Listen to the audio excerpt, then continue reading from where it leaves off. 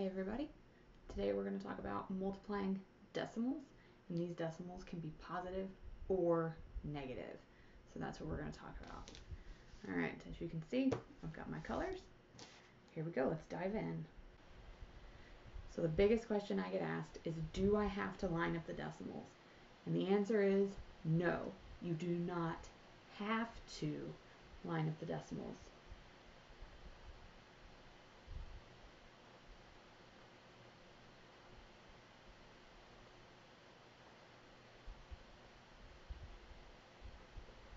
You can, it just means more work.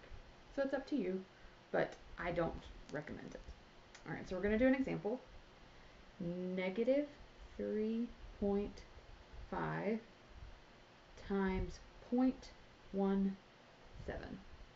Now notice that this negative 3.5 is a rational number. It's negative, and then this one's 0.75, 0.17, sorry. All right, so the first thing, we don't have to line them up. So when I write it, I'm going to rewrite it vertically. So I've got negative 3.5 times 0.17. And notice that my decimals do not line up, and that's okay. All right, so after I rewrite it, I'm going to multiply this like it says 35 times 17.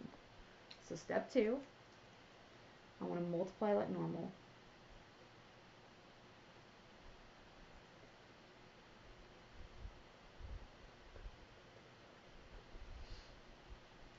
So 7 times 5, 35.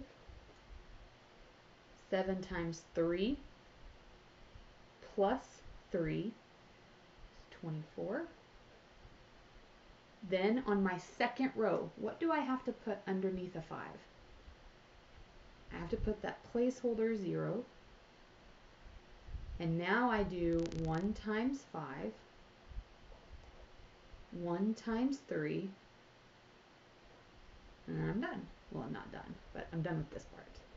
Then I add them together. So 5 plus 0, 4 plus 5, 3 plus 2, and I end up with 595. Now this is where we have to stop. Logically, 3 times 1 is 3. So if 3 times something really tiny, it cannot be 595. So the next thing I'm going to do is I'm going to figure out where to put my decimal. So step 3, place decimal. And the way I put my decimal here is I count how many numbers are behind the decimal in the problem, and I put that many numbers behind the decimal in the answer.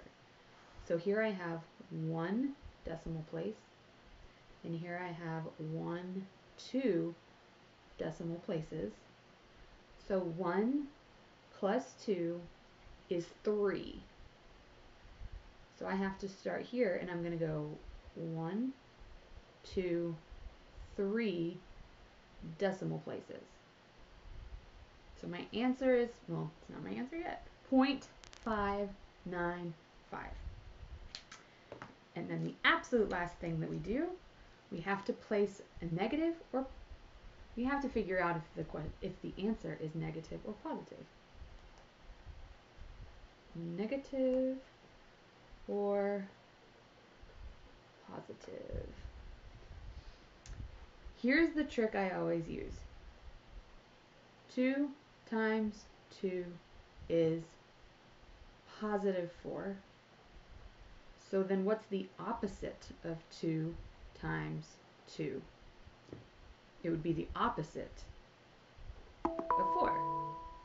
And then for this, it would be, okay, so then what's the opposite of the opposite of 2 times 2? So you end up with a positive 4. So every time you change that sign, the answer has to change with it. So here I had a negative times a positive. So my answer is going to be negative 0.595. Another trick you may have seen is the tic-tac-toe, where you have positive, positive, positive, and then the rest are negatives. And what this means is a negative times a negative is a positive. A negative times a positive is a negative. And a positive times a negative is a negative. When I was in 7th grade, I always remembered if I had one negative sign, it stays negative when I'm multiplying and dividing. If I have two negative signs and I'm multiplying, those two negative signs come together to make a positive sign. And then it keeps going. So one negative sign stays negative if you're multiplying or dividing. And if you have two negative signs, they come together to make a positive when you're multiplying or dividing. All right, let's do one example where you take over.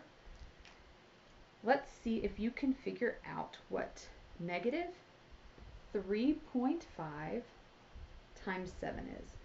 Negative 3.5 times 7. You should get negative 2.45. Negative 2.45. All right, one more. Let's see. Let's do 1.75 times 4.2.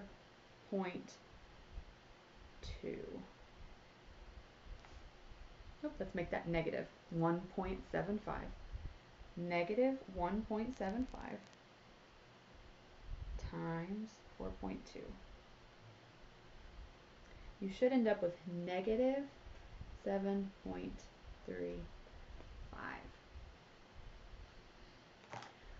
All right, one more lesson down. Thanks for hanging in there. Don't forget to like and subscribe, ring the bell, notifications, you all know the drill. I will see you next time when we multiply fractions. Bye guys.